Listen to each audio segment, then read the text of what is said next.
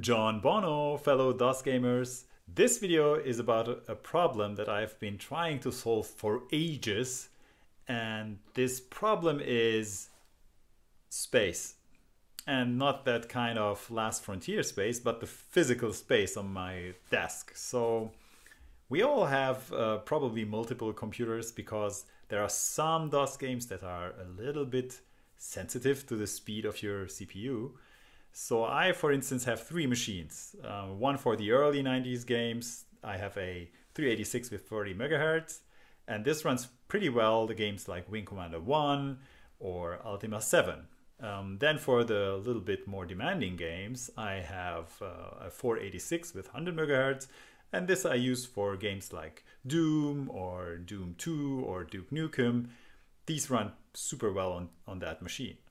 And if I have even more beefier games, mostly in SVGA, like High Octane or Screamer or Duke Nukem in SVGA or MacWarrior 2, then I would have my fastest DOS machine, and it's a Pentium 1 class AMD CPU with 100 megahertz. So yeah, with all these three machines, I can cover almost all the entire like early 90s, mid 90s area. But the problem was always, I need to kind of switch the computers if I wanted to play one game or the other, because I didn't have so much space and for three monitors and three keyboards and whatnot. And that sucked. So I was thinking, couldn't I just take my fastest machine and make it slower? Kind of like in the 90s, there was this MoSlow tool, but better, like really having the same feeling like it would be like for instance a 386.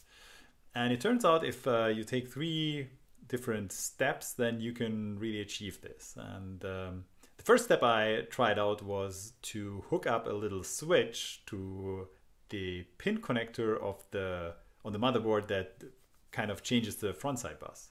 So by flipping the switch, I could switch the frontside bus on the fly while the machine is running. So no need to open up the computer and reboot or whatnot.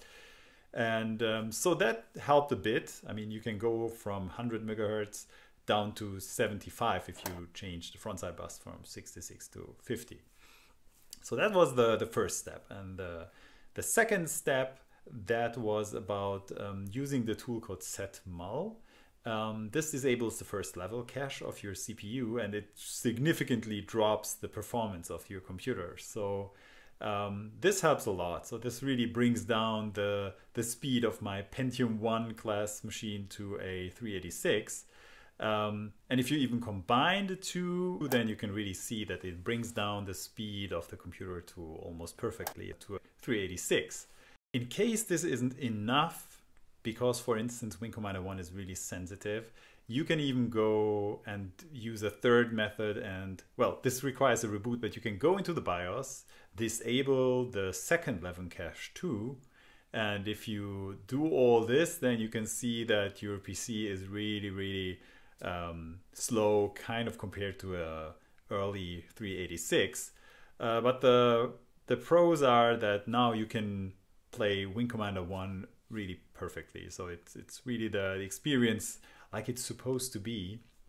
So now we have seen these three techniques that you can use in combination or alone to slow down your computer to match the speed requirements of the specific game.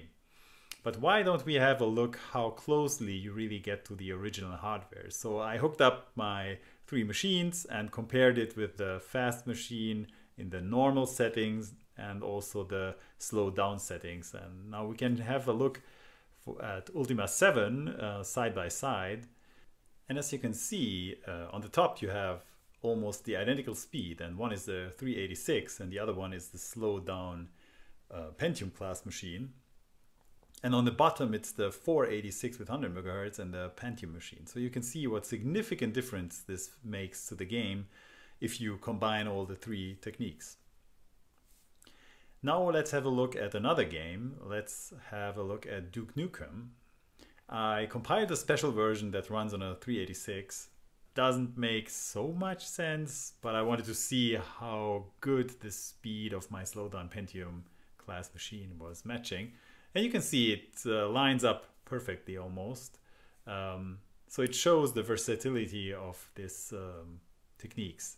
The same picture in SVGA, you have almost identical speeds on the top and almost identical speeds on the bottom, while the Pentium class machine is even a little bit faster than the 486 in that resolution.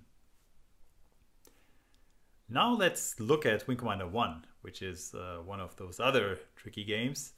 And here's the picture, again on the top, the slowed down version of the Pentium class machine versus the 386. They line up pretty well. And on the bottom, it's unplayably fast, so you really can't play this game on this speed settings anymore. Well, this is actually it. I hope you liked it, and maybe you can use one or two techniques by yourself.